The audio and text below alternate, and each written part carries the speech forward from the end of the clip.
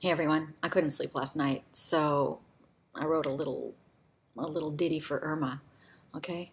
Enjoy it. Irma, you give me the shivers right up our peninsula's spine. Would have you stick around, but we don't have that in mind. We're gonna ride you out. Get off your high horse. The cone of uncertainty will take its course. Better watch out. Here you come. A cat 5. Let's roll the drum. Got our water, matches, candles, gas, generators, canned goods, and that coveted transponder and speed pass. You laugh at us while we hunker down. Girl, go retire and take a load off and spin it down. You want us to run and evacuate? Not to worry, we are in control of our fate.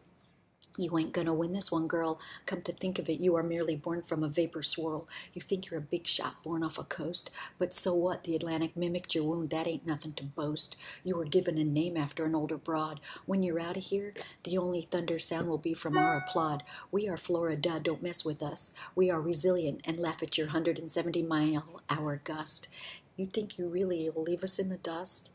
And sadly mistaken, my little lady, just because your name reminds me of my Booby and Zadie. You're out of here, I anticipate. Now off with you while we watch your fate, which is only to dry up, dissolve, and disintegrate. Poof, you are gone, we are not. Irma, don't come back, get off our turf, and don't forget to keep your gusts off our surf.